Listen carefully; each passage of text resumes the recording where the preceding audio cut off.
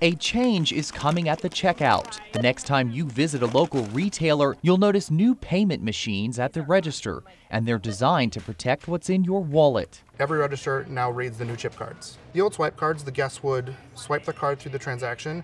Now, with the enhanced security, the guest inserts their card into the card reader to complete their transaction. Retailers nationwide are investing an estimated $8.6 billion to install new payment terminals that accept chip and PIN technology. Ultimately, this is great for consumers because it's going to make their transactions more secure and less prone to cyber theft. But retailers are only half of the equation. Instead of chip and PIN, which has been used to combat cybercrime in Europe and Canada, banks in the U.S. are issuing chip and signature cards, a less secure standard than is used overseas. Chip and PIN makes for a much more secure transaction, and in talking to consumers, we know that consumers want the most secure form of payment available, and that's why we're asking banks to ditch the signature and adopt the PIN. For consumers, saying goodbye to card swipes is a small price to pay for better security and a little more peace of mind, and retailers say they are ready to help customers with the transition this fall. Anytime that we do a switch with consumers, there's a learning curve.